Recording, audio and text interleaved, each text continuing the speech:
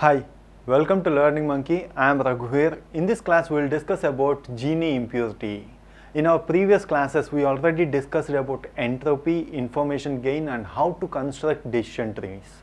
So please watch those classes and come back here because those concepts will help you a lot in understanding Gini impurity. The link for the playlist is provided in the description below. So coming to Gini impurity, we will take an example data set, the example data set which we are following from our previous classes, play tennis data set, and we will understand the concept of Gini impurity.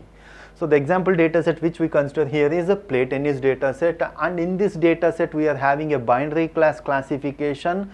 We are having 14 data points.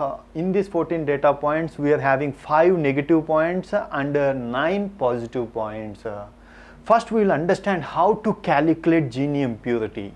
Then we will understand at the end of the class, we will understand what's the use of this Gini impurity. So with this data set, we will understand how to calculate Gini impurity. Gini impurity is given as G of I is equal to 1 minus sigma I is equal to 1 to n P of I whole square. In this, I is equal to 1 to n means n classes. How many classes we have in this data set? 2 class, so n value is equal to 2. P of I means probability of ith class. Here we are having 2 classes, first class, second class. N means negative class, Y means positive class. You can think of it anyway.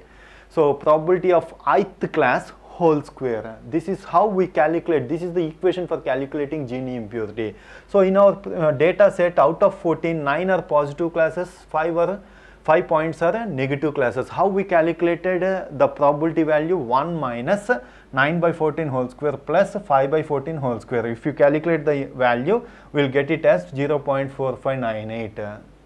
This is how we calculate Gini impurity.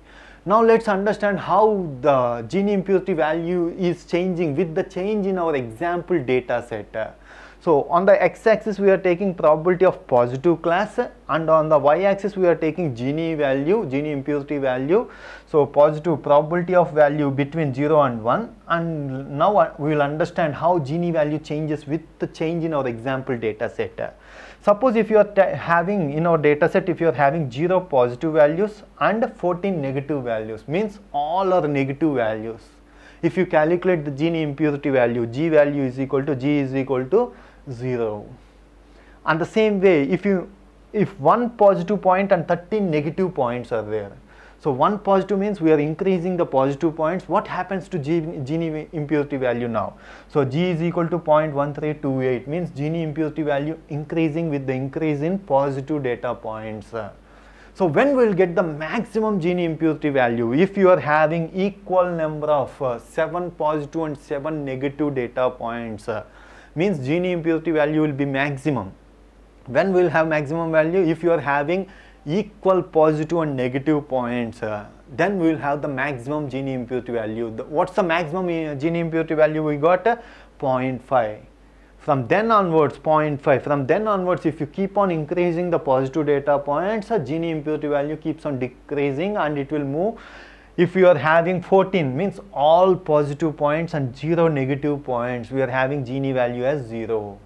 So what's this? This is working exactly same as entropy. Entropy is also doing the same thing. It is working same as entropy. What's the difference between entropy and Gini impurity?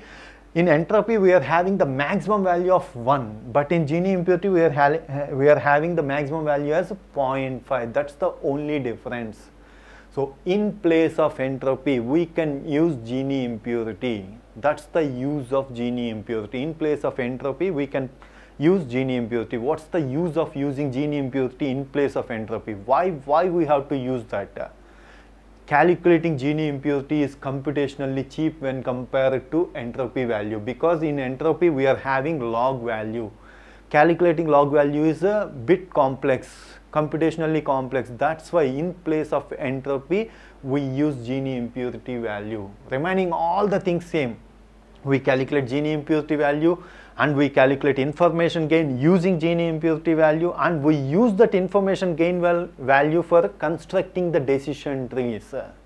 So in place of entropy we can use Gini impurity because it is computationally cheap when compared to entropy value. That's the use of Gini impurity.